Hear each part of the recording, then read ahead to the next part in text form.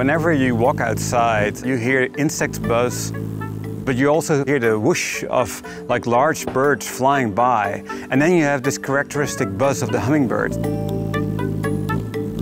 So you have all these animals that flap their wings and they make these sounds. And I'm just super curious, where is it coming from? And can we actually understand it and predict it? David Lentink and his group study everything that flies. But for all their sophisticated equipment, they lack the instruments to locate the exact source of sounds.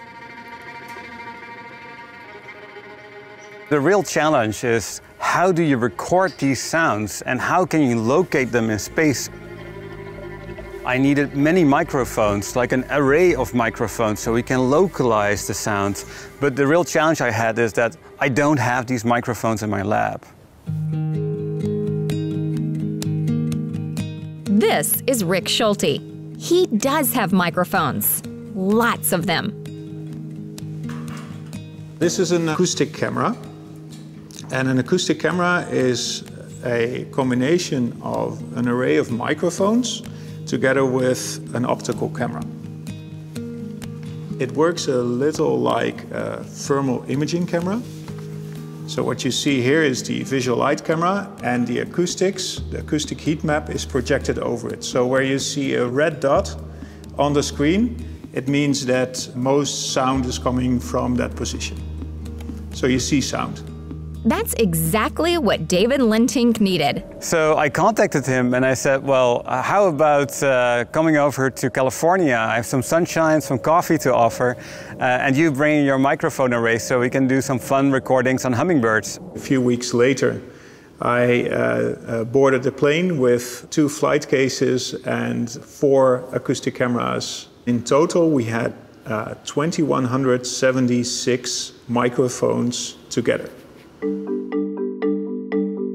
In addition to all these microphones, more than 2,000, we also set up multiple high-speed cameras to record the wing's motion in 3D. This fan is mimicking the hummingbird. The hummingbird will typically fly around, move to the flower, get the nectar, hover, and move back to its perch. The whole setup will be boxed off with this black material. In the original setup, there's about 15 high-speed cameras surrounding the setup and a lot of measurement equipment. So it's vitally important that the hummingbird simply sees the flower and its perch and is not stressed out by the technology around.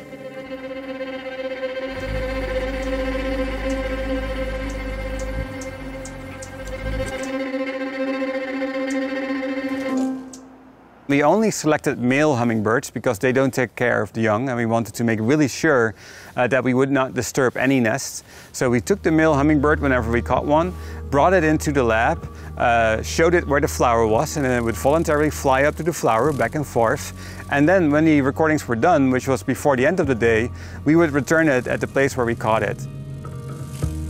From the hummingbird's perspective, it's just a spa. We offer a flower with unlimited sugar water, and they fly up whenever they want to.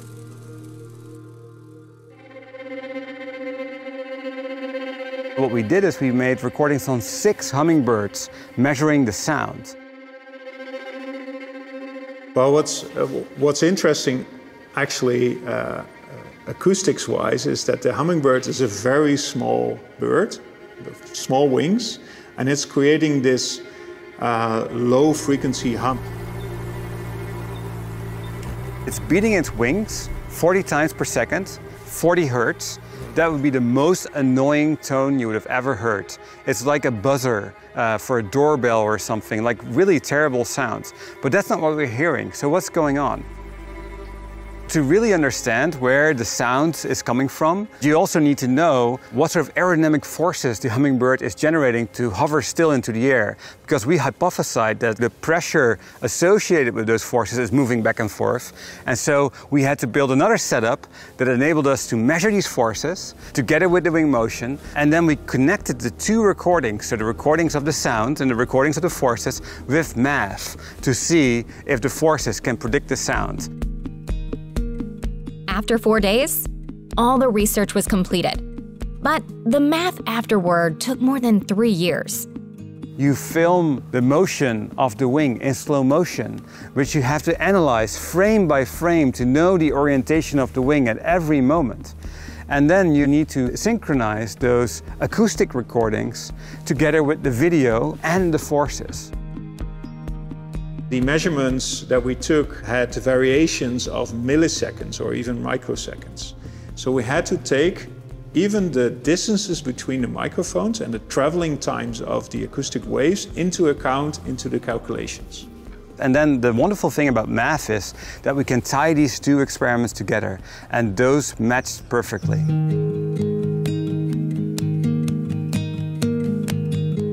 When the wing is moving around, actually the pressure field around the wing is reoriented in space. And that reorientation is what we hear, because we hear the sound field come by over and over again with 40 wing beats per second. And that's the source of the humming sound. But what is it that makes this sound so pleasing? A hummingbird wing is really like an instrument, like a violin, like a piano.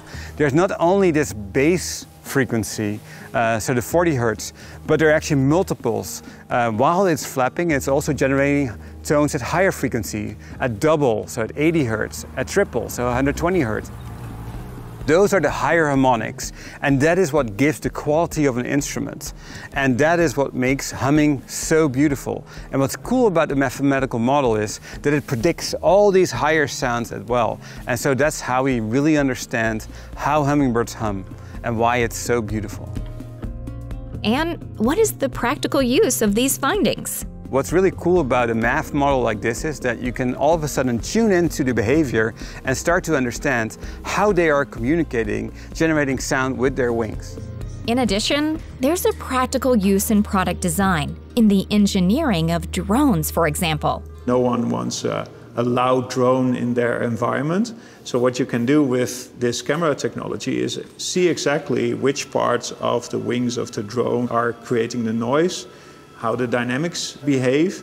And with these type of insights, engineers can try to make a product super silent, but it's often impossible.